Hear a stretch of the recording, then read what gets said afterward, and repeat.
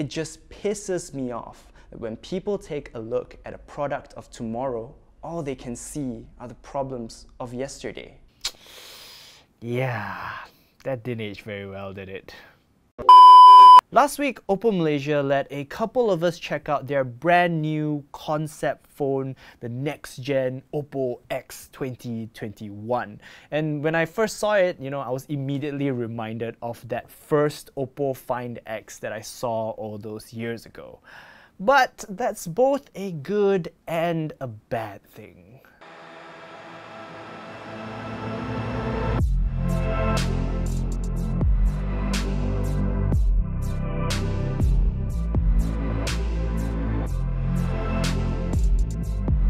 First things first, the Oppo X 2021 is a concept phone in the traditional sense. It's not like, like a Mi Mix device where it's a concept phone, but then you can just go to a shop and buy it. The Oppo X 2021 is a concept phone designed to be a proof of concept.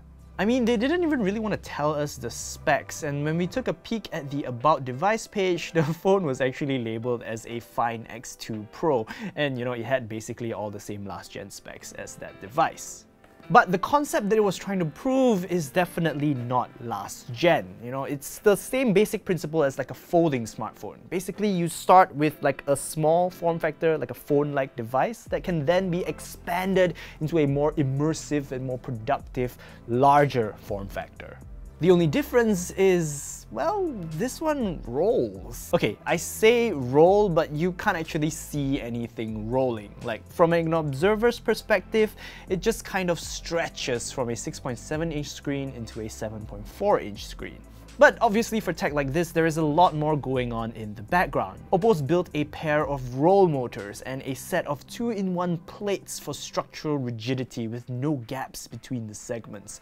These motors also apply equal pressure across the length of the phone so that the display isn't put under unnecessary stress when expanding. Then, of course, is the key piece of the puzzle, which is the flexible OLED that Oppo has lined with what they call a warp track laminate. This is made up of high-strength rolled steel and is used to reinforce the screen, keeping it strong yet flexible. Now, a lot of those are words that look really cool and are designed to sound really high-tech on a brochure, but the basic principle is that the excess screen sort of wraps around the side of the device and tucks in underneath it. And then when you expand it, the phone, like two motors, push the side of the phone and then it pulls the excess screen up to the front so that you get like the bigger, like tablet viewing experience. And I gotta say, it looks like it seems to work really well. When the phone is expanding, you can feel the display coming out from the side of the phone where it extends. But unless you use your hands to feel for it, you can't really tell. And that, I believe, is the magic of it, and it has more to do with the software than the hardware. Early generation folding smartphones had some pretty terrible software. You'd often see like a lot of jittering and like even glitching out, like the whole phone would go crazy when you unfold or refold the device, which makes the product feel like a little bit incomplete. But with the Oppo X 2021, the software looks almost seamless as you expand the phone. Like every element on the display just kind of stretches out to fill in the new screen real estate. It goes a long way to make things feel and look seamless, even though this rolling phone is probably, less of a complete smartphone than any of those first-gen folding devices. And that's really impressive. Sometimes when I'm not paying full attention, I would even miss when the phone, begins rolling out. But don't get me wrong. Just because it's like very seamless and it looks really cool when it works, actually getting it to like expand takes a little bit of practice. You see, the motors are, well, motorized, so you can't physically pull the phone open like you would with a sliding smartphone like the Mi Mix 3, for example. Instead, you trigger the expanding and contracting by sliding your finger along the side of the device, upwards to expand and downwards to shrink. The sensor is on the power button, I believe, but getting it to register a swipe was way more difficult than I anticipated. It took me several tries to get it to work right, because if I used too little pressure, then it wouldn't register, but if I used too much pressure, then I would accidentally hit the power button and put the phone to sleep.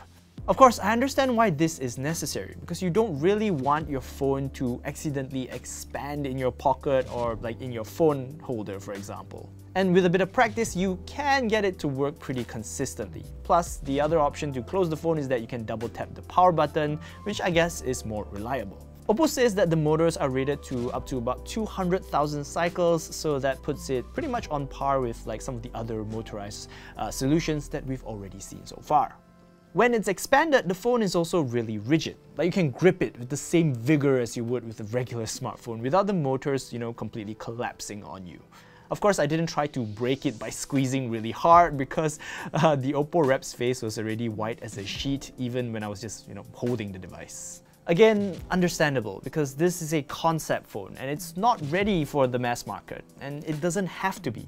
This phone doesn't even have a selfie camera, and we all know that you can't really call something a smartphone unless it has a selfie camera.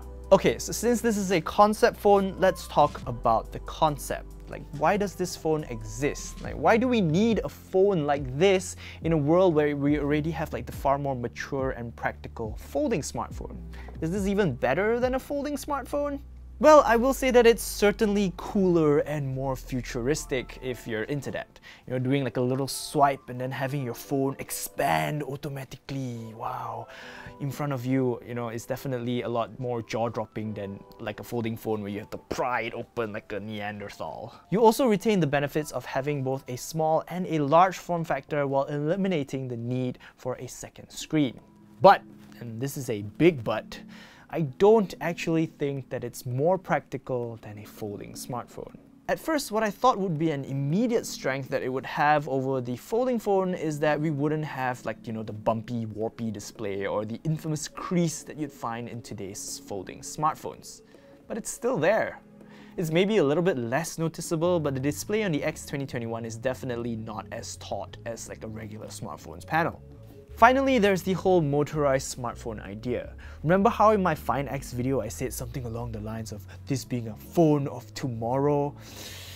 Yeah, well, that hasn't really caught on, has it? I mean, we've already seen a couple of different variations and a couple of smartphone makers, try this, but at the end of the day, we're just right back to the same old rigid wafer that we've known and loved, only now with like a punch hole or a notch instead. I guess when it comes down to it, the consumer still values stuff like water resistance, dust resistance, and the peace of mind of having like a solid, rigid device without a whole bunch of moving parts to go wrong. And it's really hard to convince people that a phone like the X 2021 would be more reliable than something like this, or even like a manual human-operated folding smartphone. But you know what? I'll still give Oppo an A for effort. Good on you for pushing the envelope and really like pushing the limits of where technology can go. And at the end of the day, even if people don't end up buying a whole bunch of your devices, they will still have a special place in my heart. Alright, that's it. Those are all my thoughts on the new Oppo X 2021 rolling smartphone. What are your thoughts? Let me know in the comments below. And I hope you enjoyed this video. This is the end of it. Thank you so much for watching. If you did, be sure to give it a thumbs up. Don't forget to subscribe to our YouTube channel. You can like us on Facebook, but our home on the internet will always be at searchandchow.com. In the meantime, stay tuned for the next video lah, okay? I'm Rory and I'll see you next time. Bye bye.